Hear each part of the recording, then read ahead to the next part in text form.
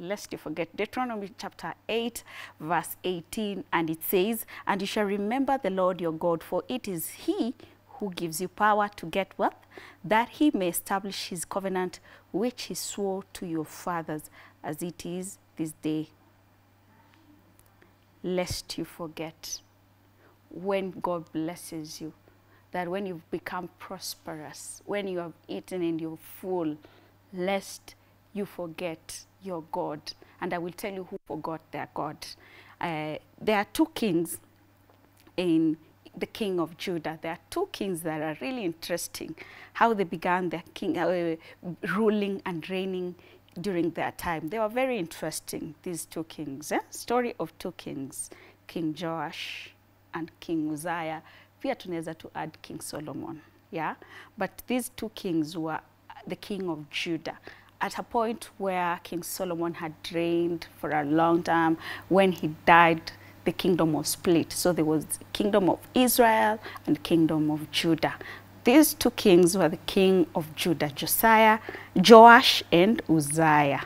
These two kings, they began so well. They were kings at such a young age, at age 7, at age 12. They became kings at such a young age. And they did well. The Bible says they walked with the Lord. They did well. As in they did well during that time. They walked with the Lord like their father David. Even God, the Bible says like their father David, because they were from that lineage of David. They walked with the Lord. They rebuilt the temple. They took down idols when they became kingdom. And it's just like a pattern. Huyu king anaingia, anaanza vizuri, he's young, anaanza vizuri, he brings down all the idols, he burns idol worshippers, he rebuilds the temple. They start so well, until it reaches a point. You know, because they began so well, they were seeking the Lord during their time, they became prosperous. They prospered, they became wealthy, became strong, they reigned until pride checks in. They start so well, you know. Wanaanza vizuri, wanafuata Mungu, maandiko ya Mungu, vile Moses aliwaambia, the laws, they follow all that until pride checks in. They become so prosperous, wealthy, wameomoka wase. Na walikuwa wameomoka by the way. Waliomoka, walikuwa na reign sijui kuna moja reign 40 years, mwingine sijui 26, sijui 52 years. My goodness, alafu pride in a check. Because now I'm rich, I am wealthy, I'm reigning, you know, I've conquered these other kingdoms. Pride in a check-in into the heart. How many of us pride has checked in? Beginning of the year, we were so trusting God. Tunaanza na Mungu vizuri. January tuko pale 40 days of prayer and fasting.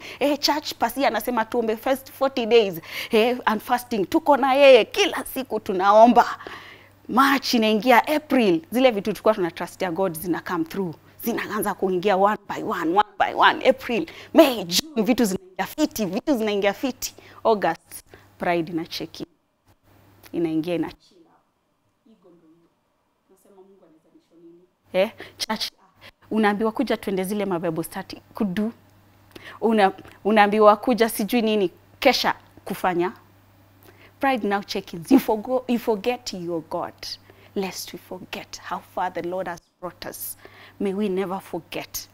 Because the way we began in January, in your pace mpaka December, at no point should you change. Because the story of these two kings, Joash and Uzziah, when pride checked in, they became prosperous. Pride ndio wanajiona wamefika, wameomoka. My God, they died miserably.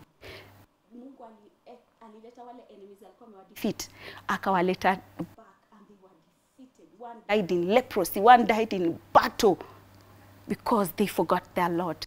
Do not forget your God when you become prosperous. Ile energy unaanzanga nayo January, maliza nayo December. Hizo makesha, hizo Bible study, hizo fellowship, enda usiache.